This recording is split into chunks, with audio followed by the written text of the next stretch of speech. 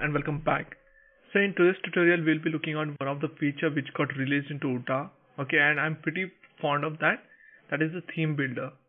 So whenever you start with a project, any project, okay, which you are starting from the scratch, what is the first and the foremost thing which client wants? That's branding. Okay, so whenever you start with a project, the branding is the most important thing. They want to change the color or to match their existing logos and all those things. They want to change the logo on the ServiceNow instance. They don't want to go with the ServiceNow logo the way you have on PDA instance and so on, right? And this particular task was difficult till this particular point of time. If you have done the theme building, you must be aware about that. Okay, if you have not done that, it's pretty good for you because you don't have to remember all those things out because you have theme builder now in place. So in today's tutorial we will be looking what is theme builder and how we can use it out in the UTA release. Disclaimer, this is released in UTA, so don't try to get all this configuration in the previous releases. Okay, so let's get started. So what is theme builder first? So consider a UI interface, okay, UI UX of your ServiceNow PDA instance.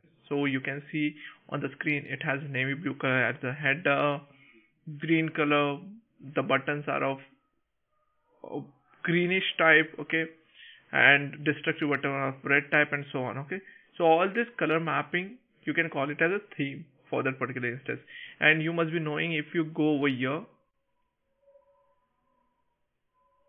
okay, and if you so you have the option to change the theme also, right? So that was a part, okay, that we used to see, right? If you go to the preferences, why it's not working? Okay, preferences, and if you go to themes, so you can see we have two themes, default and dark one, right? So these are the themes. Now let's see how we can create our own theme. So for that, what you have to do first and the foremost thing is go to the plugins,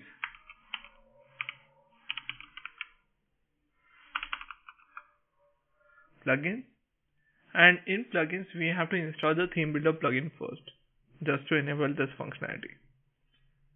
So once you sign into the same, just search for theme builder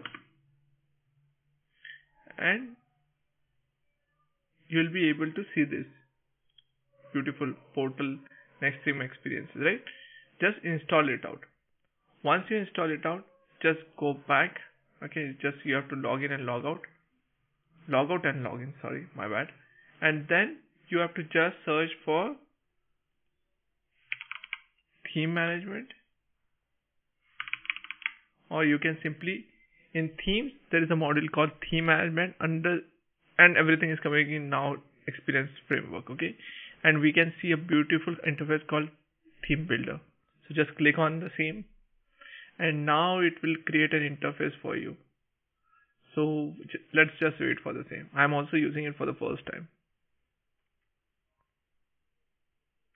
So it loaded, and here this is a brand new page, okay, where you can see an option to create a theme, and also you can get the explanation on the same, how you can do the stuff out, okay, how you can set up the themes and so on. Okay, so we will not go with the same. Okay, we will just get started.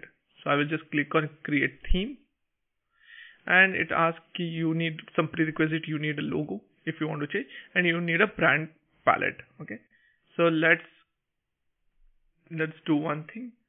Let's search for some color palette. So I will just go color palette with X, and let's select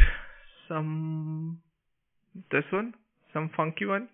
So let's go with this color palette. Okay, and now we'll come over here and let's go continue. Now we have to give the name for this theme. So we will give demo theme. Okay, and this is demo theme. Okay, and we'll go next. Now it's asking what's your brand primary color. So yeah, the answer is pretty simple for us. This one. So we will copy this out, copy this hex, we'll go back to the same. You have to just click on the same and you will get the pop-up for the hex. So we will just fill it out with the findings. So this is what we want to see in action. It's not coming. Okay, something wrong. I did. Let's try it one more time. So I will click on the same. This is a color. I'll go back tab. I'll give this color out. And we got it. So this is the primary color. Now it's asking what's the secondary color. We'll go back over there. I'll just minimize the screen. We'll go one step back. And we will take this pink one as the secondary color. Let's play around it, right? So I'll go over here again. It's asking for the secondary color. So we'll click again on the same. We'll paste the color, apply, and that's done. The secondary color. Now let's see what it's asking next. What is the neutral color? So let's change this out also, right? Let's have fun. So I will make this color over here as a neutral color. We'll click on this. We'll paste it out, apply. Next. Now, do you want any additional color? Yes. Why we want additional color? Because we have two colors in still remaining, right? So this purple color also we will give. You can also add one more color. So let's give that also. Why to leave left one color only? So let's give this color also. Done. Now we'll go to next. Now it's asking for a logo, okay, which will replace the ServiceNow logo. And it has some dimension. I'm not pretty sure whether I have the file for the same. Let's take this file, 15 KB, 512. Let's try to, okay, the dimension are big. I have a thumbnail also for the same. So it's also done. Next. So we have changed the logo also, pretty easy, right? Now it's asking which font you would like to use. So let's see how exactly Cabin, Lato, Open Sans. I'm always a fan of Open Sans. So we'll select that. Next. Now it's almost done. Choose the corners. Let's go with the more rounded corner. Okay. Next.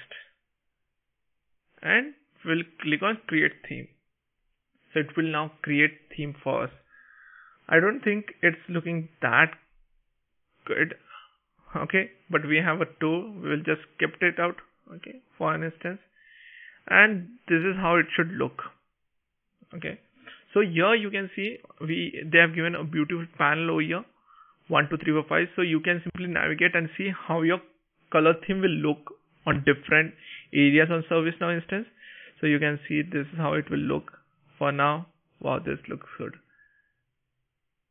Okay. And then based on this you can change. If you want to change, you can change also, right? And on the left hand side you can see the theme name is demo theme, the description, this is a color palette. If you want to change it out, you can change it out from here, but we will not change. We'll stick to that. The font family, if you want to change, you can change. You can do all kind of customization over here. Then we have this color palette. If you select on this, you can do a lot of configuration over here. Like for example, background. The background is white right now, right? If you are not liking the white background, so the AI creates the shades on the selected color. So I will select this one as a primary one. Okay, let's see what effects it has. Oh wow, this looks nice. Okay, in the similar way you can change a lot of things. Border, you can change. Let's make a border green. Apply. I'm just playing around, right? and so on. You can keep on doing. It's pretty fun activity.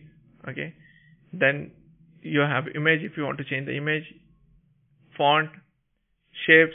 Okay, you can do all the things out. Also, you have a tab over here called experience preview. So what it will do, if you click on it,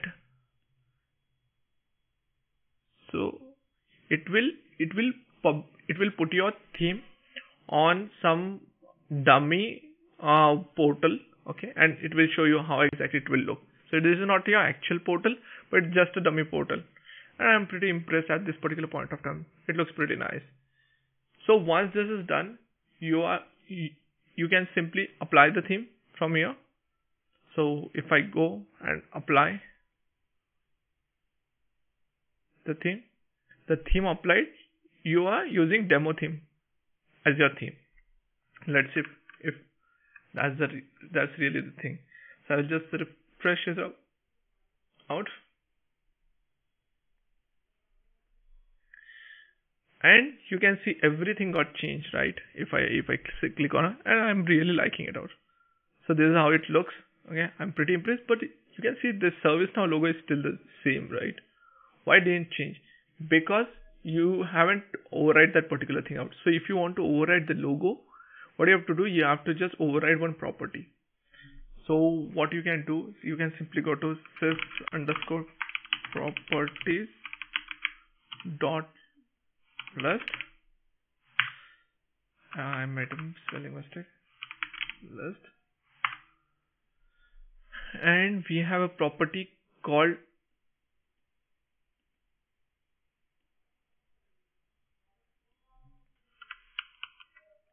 Glide UI Polaris Theme Builder Override Logo. Pretty big name, right? So let's search if we have that property. If not, we don't have that property. So let's create one.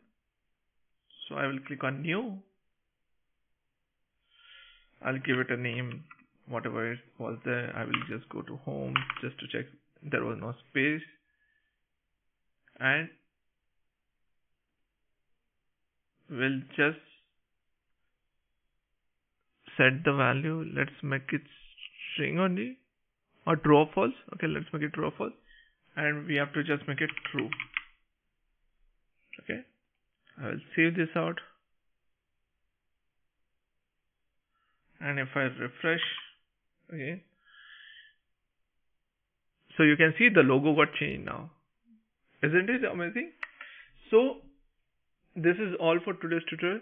In today's tutorial, we have seen how we can utilize the new feature which came into UTA release, which is theme builder, and using that theme builder feature, how we can create the entire theme of the platform, okay, within 10 minutes. So this is all for today's video. Hope you like this video out. If you want to get notified with future updates or future videos, please subscribe to my channel. Okay, till then, stay safe, stay happy, and have a nice day ahead. Thank you.